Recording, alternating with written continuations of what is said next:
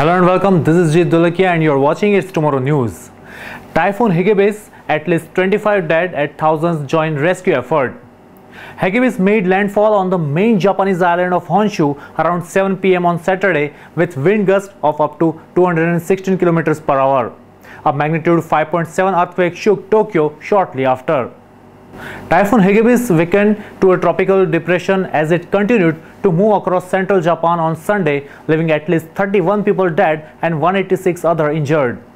Around 92,000 households remain without power, down from 262,000 households on Sunday, with 120,000 experiencing water outages. More than 1 meter of rainfall in the town of Hakone, the highest total ever recorded in Japan over 48 hours. Tens of thousands of troops and rescue workers worked in Japan on Monday to fight floods and help stranded residents after one of the most powerful typhoons to hit the country in 6 decades left as many as 36 people dead. Typhoon Hagibis Tokyo relatively unscattered but caused serious damage to surrounding regions as rivers burst their banks and the torrential rain triggered landslides. More than 1 lakh rescuers, including 31,000 troops, plowed their way through debris from the Sunday night into Monday morning to reach people trapped by the floods or worse, homes had been buried. About 800 flights were cancelled on Sunday following the cancellation of more than 1,600 flights on the previous day, while many train services in Tokyo region remained suspended. Rugby World Cup matches and Formula 1 practice and qualifying also had to be postponed or cancelled.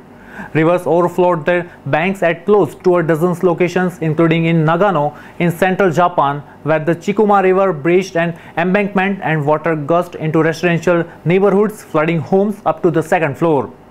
Media reports said thousands of troops, firefighters and other emergency workers had been dispatched to rescue people trapped by floodwater in the worst hit area as utilities raced, thus restore power to hundreds of thousands of homes.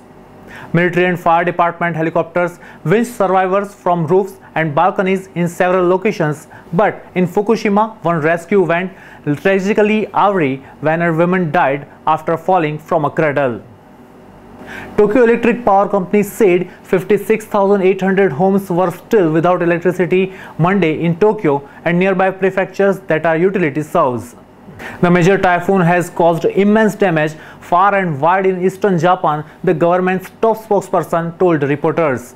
That's all for now. For more news updates, stay tuned with us. It's Tomorrow News, Jeet Dolakia. For more videos updates like this, please subscribe to our channel.